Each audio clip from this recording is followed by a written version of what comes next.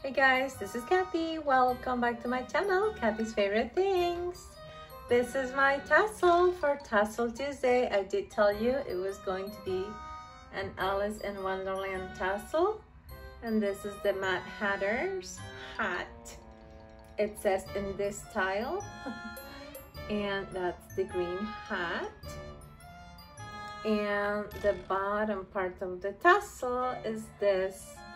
Just the tubing from Dollar Tree, the mesh tube, and I curled it with, you know, the way that I showed you previously in the tutorial, which I'm gonna link below in case you haven't seen it. And I made the mesh tube look like the Mad Hatter's hair.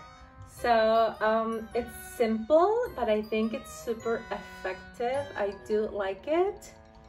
And you're gonna see more Alice in Wonderland tassels through this month while the collaboration lasts, and I hope you guys like it and this brings you some inspiration. Okay, so there you go, that's the hat. And the hat is a wooden piece that I had from last year from a Halloween wooden sign from Dollar Tree, and I covered it with paper. And it also has a seam binding piece in the middle there. And then I cut out that tiny little piece from the Estamperia paper that says in this style. So I hope you guys like it. Okay, you guys, have a great day.